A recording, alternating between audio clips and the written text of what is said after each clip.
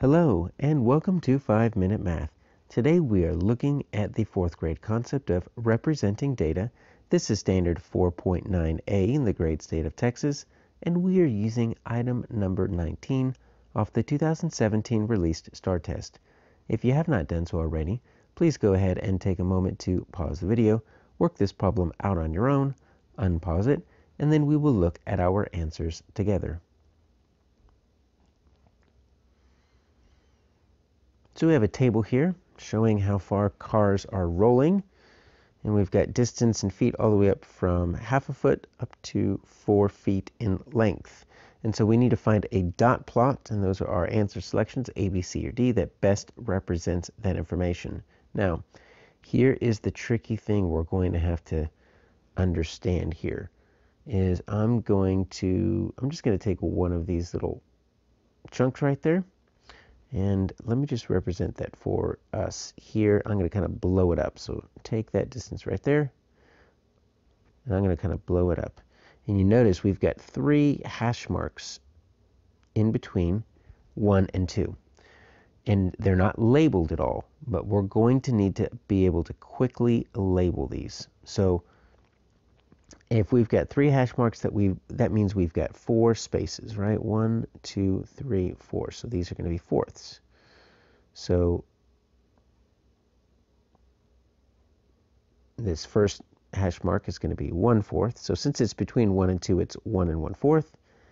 This is 2/4, but since it's between 1 and 2, it's actually 1 and 2/4. This is 1 and 3/4, and that's 2. But this central one also has an equivalent fraction, or equivalent mixed number in this case, that is very important for us to see.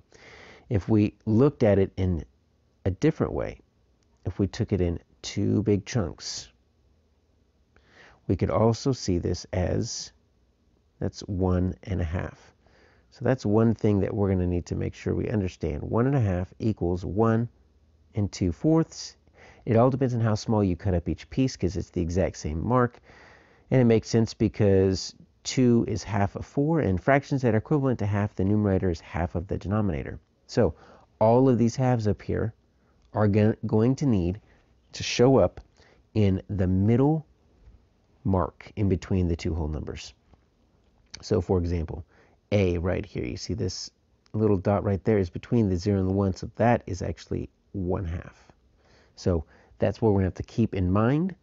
And so let's just start with A. So A is supposed to have 1 on 1/2. That looks good.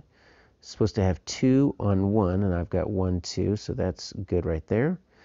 And it's supposed to have 0 on 1 1/2. Well, here's my 1 1/2, and whoa, that's got 1, 2, 3, 4, 5, 6, 7, which should be on 2 1/2. So A is incorrect because it just throws that 2 1/2 number over to 1 1/2. But that's the kind of evaluation we're going to need to figure this out.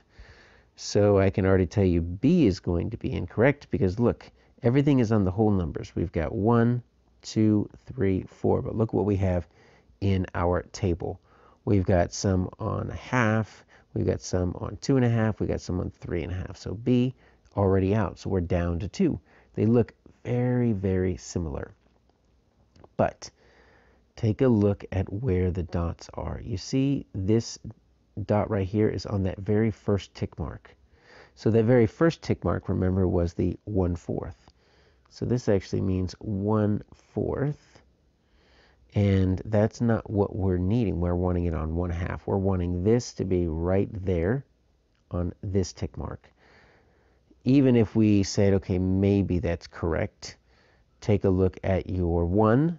It has 2, which is good. Take a look at your 1 1/2. It's got 0. That's fine. Your 2 has got 4. That's good. But then take a look at this. The 7 is supposed to be on 2 1/2, but they've got it on 2, and that's 2 1/4 right there. So let's hope it is D. So I've got 1 on 1/2. Yes. I've got 2 on 1. Yes. I've got 4 on 2. Yes. We're skipping over that 1 1/2. 7 on there. There's my 2 1/2 right there between 2 and 3. I've got 1 on 3. I've got 2 on 3 1/2 right there between 3 and 4. And then I've got 1 finally on 4. That looks good. Our answer here is D.